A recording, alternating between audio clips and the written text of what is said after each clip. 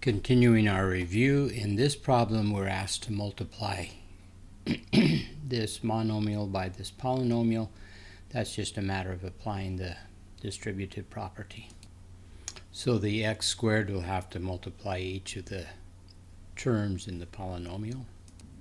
So complete the multiplication. Here we'll have 5 x's multiplied together times the 2. That's the 2x to the 5th power. This is a negative because it's a positive times a negative, and there will be 4 x's that are multiplied together, minus 5x squared plus 9x squared. Oh, look at that. We've got some like terms. Let's combine the like terms.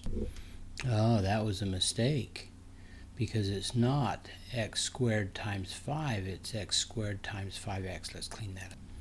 Okay, that's better. We had the x squared times the 5x would have made x squared times 5x is 5x cubed, and then we've got plus the 9x squared. That's the final answer. In this problem, we're asked to carry out long division, either to carry out this division either by long division or synthetic division. We'll look at both. So with long division, this is x plus 2 divided into the 3x squared plus 2x minus 8. So we need to find something that will times x and give us 3x squared. That's going to be 3x. So 3x times x will be the 3x squared, and 3x times 2, remember we've got to take this times this entire binomial and see what we've got. So that gives us the 3x squared plus 6x. We're going to need to subtract that amount, so we will change the sign and add. So adding these terms, this is going to be 0 and this is going to be a minus 4x. We now bring down this next value, which will be a minus 8, and we ask the question, what do we need to multiply x by to get a minus 4x? That will be a minus 4. And a minus 4 times x plus 2 is going to be a minus 4x minus 8. Again, we change the signs and add. Changing the signs and adding, this gives us a remainder of 0. That means that x plus 2 is a factor of this. Now let's complete the same division problem with synthetic division. Here's the setup for synthetic division. We look at this binomial with a leading coefficient of 1, and we take the opposite of this number. That's the same as changing the sign when we're adding, when we're changing the sign and adding to do the subtracting. So this 2 becomes a negative 2 here, and the 3x squared plus 2x minus 8 is this code right here. This stands for 3x squared plus 2x minus 8. The steps in synthetic division is to bring down this 3.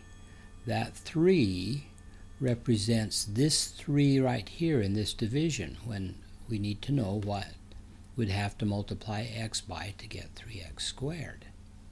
So we bring down that 3. Then from there on, the pattern is very simple. We minus 2 times 3 will give us a minus 6.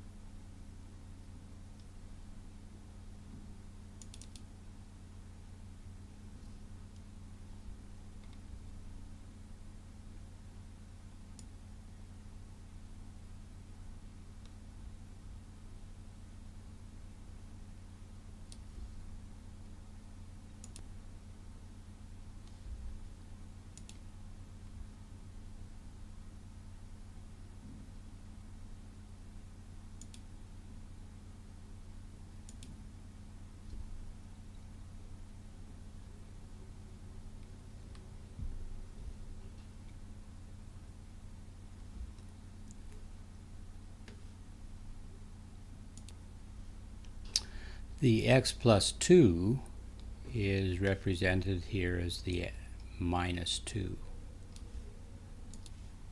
And of course the remainder shows up here.